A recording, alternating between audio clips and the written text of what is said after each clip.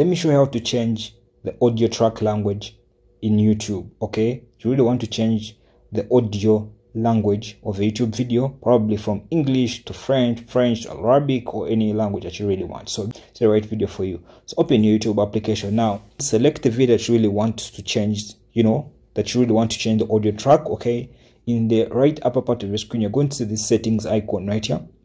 Tap it. Okay, then they're going to show you these options. Okay, you can see quality, playback speed, and you see the word audio track right there. Right now you can see it's in English brackets United States original. So if you really want to change the audio track, what you're going to do is you're going to select the audio track option right here.